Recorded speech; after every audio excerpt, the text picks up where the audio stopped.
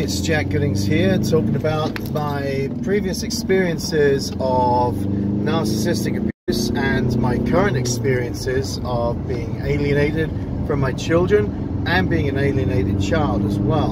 I was a scapegoat, I was the unseen child, I was a golden child, and I've only just recently started talking about lots of things that have been happening, and those people who seemingly got away with stuff and seem to be the light of the salt of the earth. And I'm revealing, I'm telling you what actually happened, and hopefully you'll be able to make some connections and see certain behaviors in some people and see that actually they might not be who you had thought they were.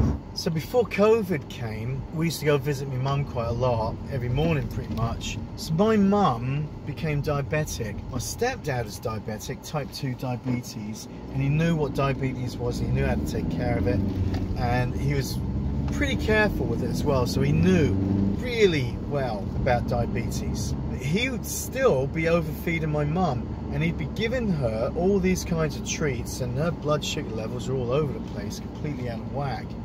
So he can't tell me he didn't know what he was doing. And the point that I was trying to make on this one is I think he was trying to kill her. So I think he was trying to get rid of her, because the way that he talked to her is like he didn't even want to be there.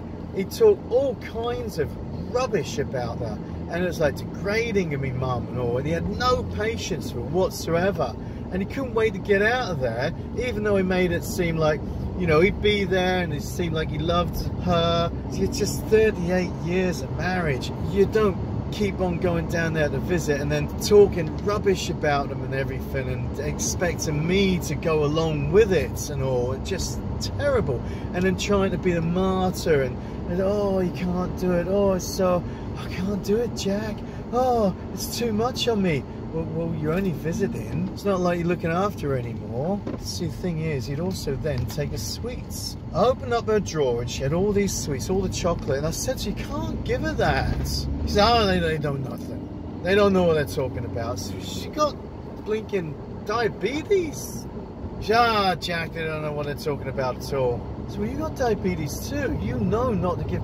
Thing is, right, my mum, she didn't know any better. She had, like, dementia, so she'd eat what was there. She'd nice goodies, and it's like he'd come round and he'd say, yeah, Pam was her name, you want to have another one, get that down, yeah, enjoy it, you like that, don't you, like that, have another one. I didn't actually realize until just a little bit later on that was a sickening, terrible thing to do. I thought first of all that he didn't know what he was doing, and I called the social services because I was worried, I was concerned for my mum's health, and I was concerned that he was being a danger to me mum, not knowing. You know, I thought, well, he did know, didn't he? You put all the pieces together. This is what the narcissist thing, isn't it? It's like you think they don't know what they're doing, you think they're not doing things intentional, but they are. You don't realize that till later on, and nothing makes sense until you turn it on its head, when you start thinking like, okay, let's think of it like this way. Let's assume that they did know what they're doing, and that all these things that they're doing and saying, the arguments and all these dangerous stuff and all the things we're saying, well, they should know this, but they don't know that, and maybe it's because, let's actually turn it around. Let's say they did know what they were doing. At that point, that is when everything seems to make total, complete sense. It's like, all right, bloody hell, and everything fits, doesn't it? You tell me, when you realize that that narcissist person, that bad person in your life, when you realize that actually the things that they were doing were intentional, then everything made sense, and it was like, bloody hell, of course. In other words, when you think the worst, you put that scenario in place, and actually that does fit. That's the only way then when I can assume that my stepdad was trying to kill my mum.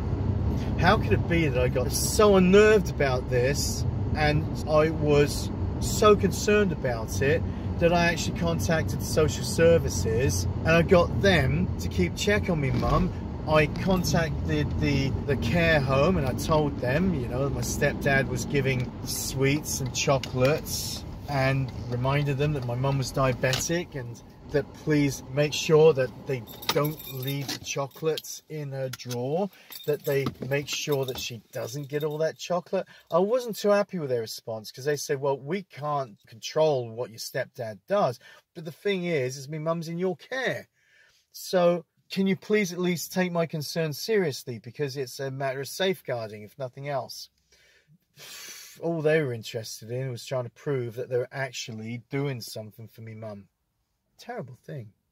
So they were showing me, oh yeah, we're checking here, we're checking on that time.